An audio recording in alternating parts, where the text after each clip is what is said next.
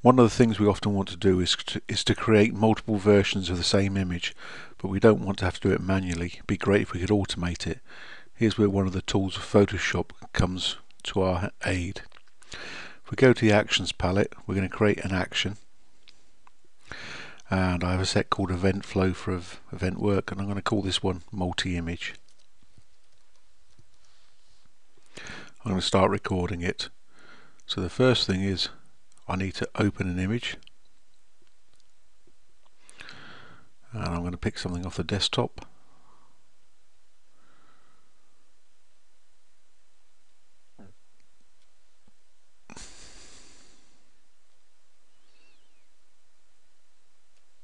There we are. That's the image open, and you can see it's recording the stages down here. So the first thing I'm going to do, just to show how it's done, maybe I want a grayscale version, and then what I'm going to do is I'm going to create a save of that. So do a save as, and just for testing purposes I've set up some folders, so I'm going to save that one there and click OK.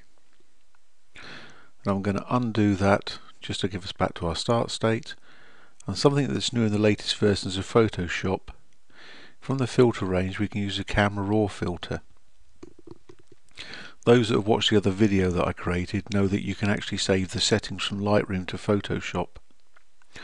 So I created a preset called horse, and there it is with that edit done. Click OK. We now need to do a file save as on that, and I'm going to save it into a different folder just for the purposes of testing. So there it is saved, and I'm going to do close.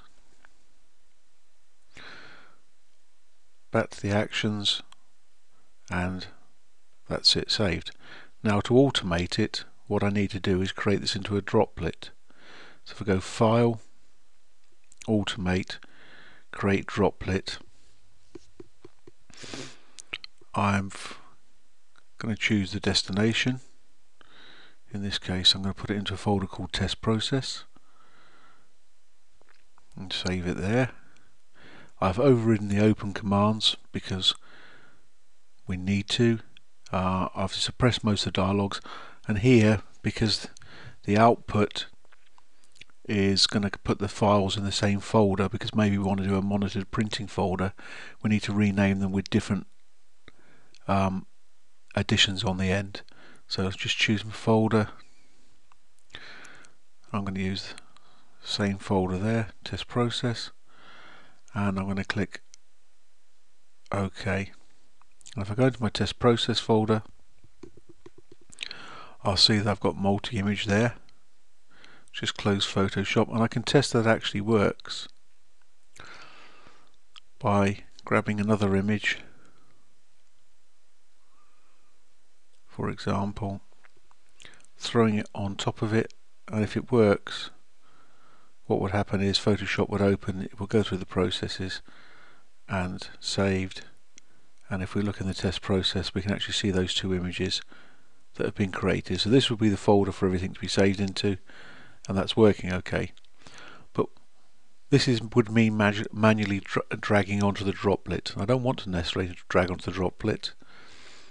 So I have another program here called Watch for Folder, and what that's going to do is monitor for any folder changes. I've set up this folder called Input. I want it to execute the multi-image,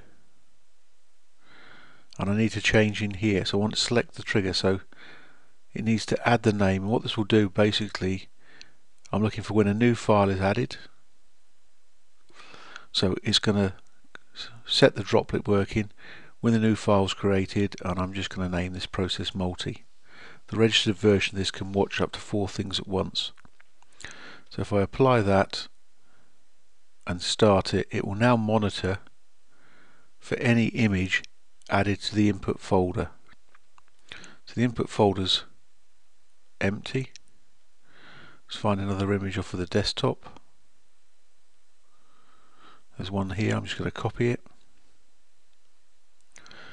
So there's my input folder, and paste it. And there's Photoshop opening. There's the image in. This is a much larger image, so it'll take a little bit more time. And what we will be looking for, there it's closed. Go back to the input folder, go back to the test process, and there we have the two images created. So that's automatically monitoring, creating different versions of the image with different names, adding them in, and jobs finished.